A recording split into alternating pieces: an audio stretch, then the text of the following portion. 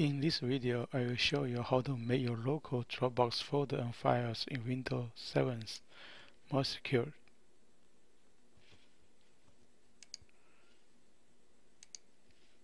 So you can www.dropbox.com install. You can install your Dropbox in the Windows. After you download this one, you can install Dropbox.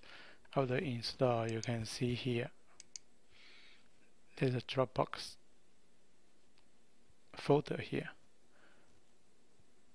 There's a local copy of the Dropbox also synchronized to your Dropbox.com. So how to make this file secured?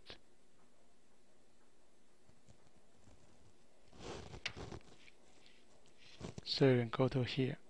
This is a Dropbox icon here at the bottom menu. This Dropbox 2.4 is up to date. You can see here. Click this one. You can see the icon here.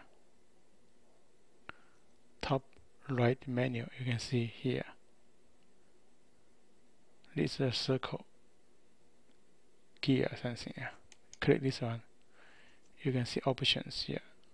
Get more space, pause, synchronizing, preference. You can click the preference.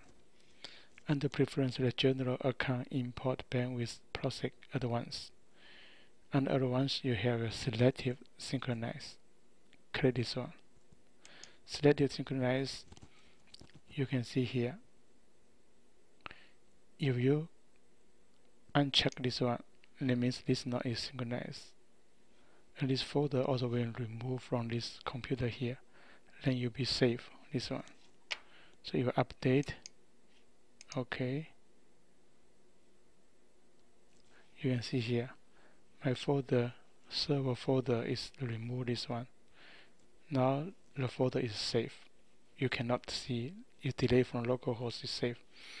So if you put it back, it's just select synchronize, selective, and update it. Okay, it takes a little bit time. And you can see this server document, this folder coming back.